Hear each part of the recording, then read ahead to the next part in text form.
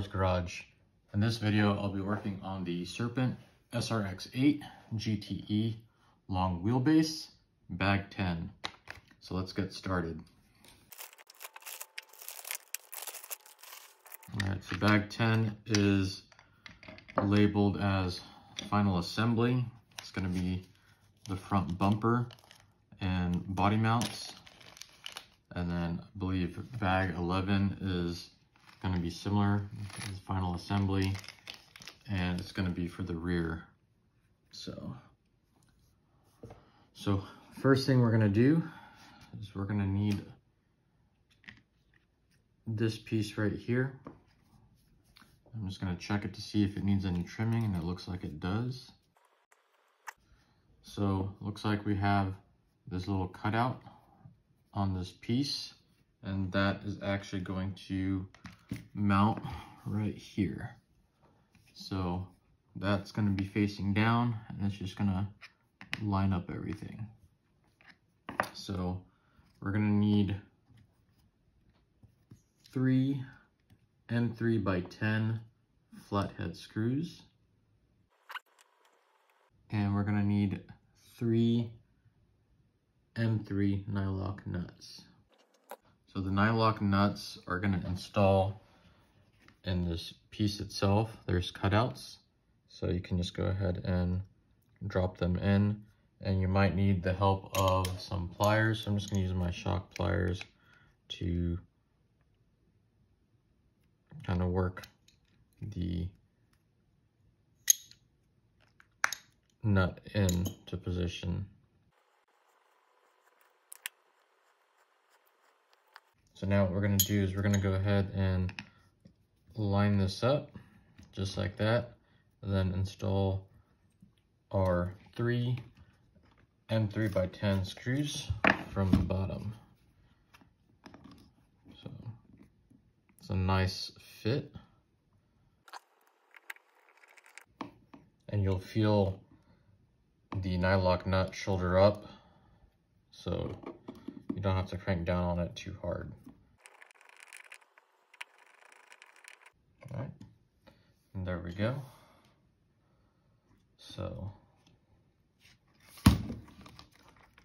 now we're going to need this plastic piece and the foam bumper itself.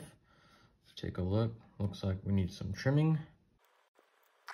Okay, so this is going to install like so. This is the top, this is the bottom. We're going to install these posts through the foam itself. So it's a nice and tight fit in the foam, just like so. So we're going to need 3 M3 nylock nuts. We're going to need 3 M3 by 12 flathead screws. Looks like we need some washers, and it's going to be these aluminum washers that have a little countersunk head for the countersunk head. So we need 3 of those, and then we're also going to need an M3 by 8 set screw. So we got everything there. So I'm going to go ahead and put these together with the washers, and that's how it's going to look. So the nylock nuts actually install from the top. There is a place for them to sit, and that way you don't have to hold back up. So I'm going to see if I can install it with my 2mm hex. That way I'm not worried about it flipping over or something like that. So that looks like it's working. So I'm going to try it on the rest of them. Okay, that worked perfectly. So now what we can do is install this front bumper assembly onto this piece we just installed. And I'm going to go ahead and install the set screw actually, I'm just gonna get those set screws started, and we're also gonna need a pin. So that set screw has started. It's not in the hole. So this pin is actually gonna go through this here and hold it in place, and I'll show you where that goes once we mount this. So I can go ahead and line this up. And actually, we can go ahead and install this pin. This pin goes in right in front of the sway bar. So we can get this lined up and then install the pin through the sway bar mount, just like so. And then we can install the set screw all the way flush. There's a groove in the pin, and the set screw sits in the groove, or on the side of the groove actually, and it prevents that pin from backing out. So now we can go ahead and flip the car over, line up the bumper, and we can install our M3x12 flathead screws. And you'll feel the nylon nut shoulder up, so you don't need to tighten down too hard.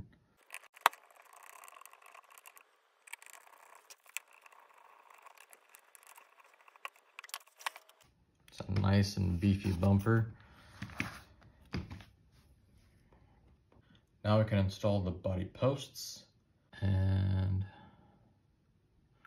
it doesn't quite say how tall to keep the body posts.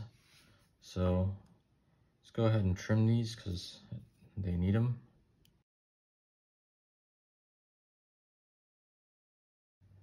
Okay, so looks like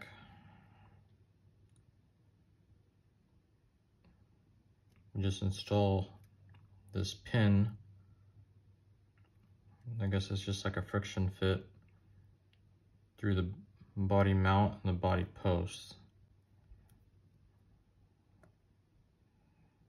So just like so. Do another one.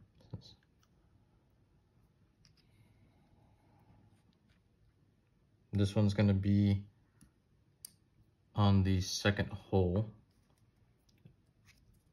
from the top. So these two holes here, we're going to install on the second hole from the top. Just insert the pin.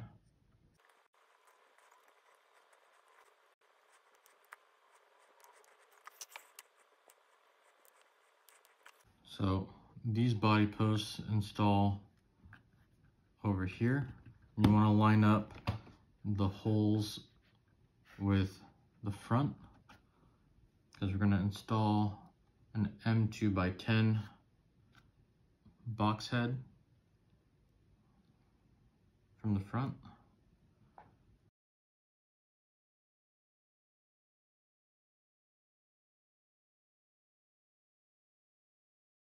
All right, for the central body mount, we need this piece here,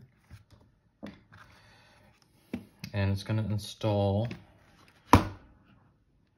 using an M2x10 screw and an M3x10 screw. So the M3x10 screw will go in from the front. It's going to install in the tower in these two holes here. The screw is going to go in the top hole, and the nub from that plastic piece is going to install in the bottom hole.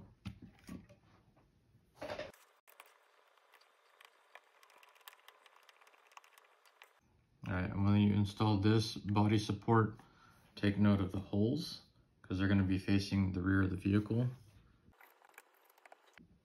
And we're going to install it with the M2x10 box head screw. This is just an adjustment we're gonna have to play with once we get our body.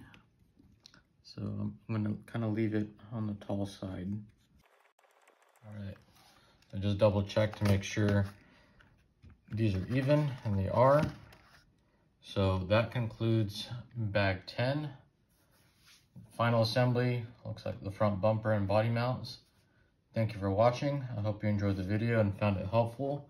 If you did, please consider liking and subscribing to the channel.